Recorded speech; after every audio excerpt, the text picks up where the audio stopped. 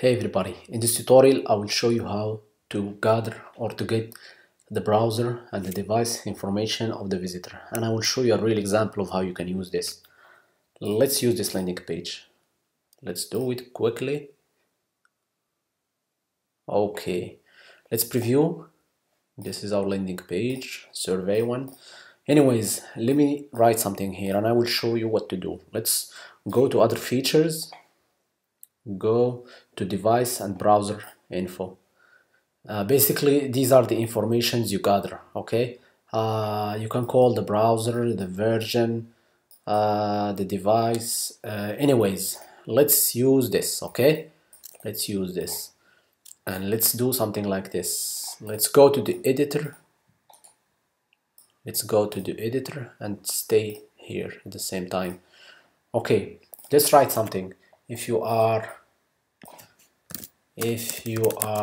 a Chrome for all Chrome users, let's suppose we're gonna do this and we don't know this, the browser or the visitor, we don't know which browser is going to use, so we will just do this.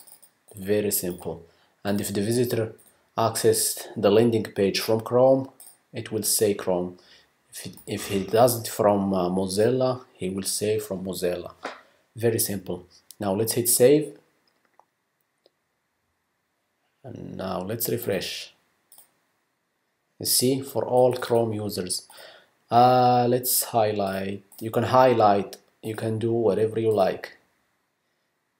You can highlight. You can make it black. You can do all of these things. Okay. Let's suppose it didn't find Chrome.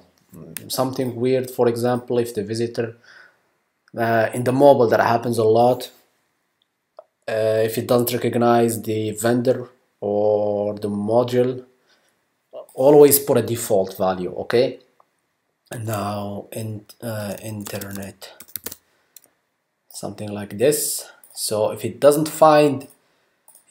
detect this element, the default value will be shown. These are the default values, and you can call all of them. Let's do it here. You see, you can do this to just them all, and you see what they will give you. Some of these do not work. Some of these, you see, some of these do not work in desktop. Some of them are for mobile, some of them are for desktop, some of them are both. Anyways, play with it, and I know you're gonna need this at some point.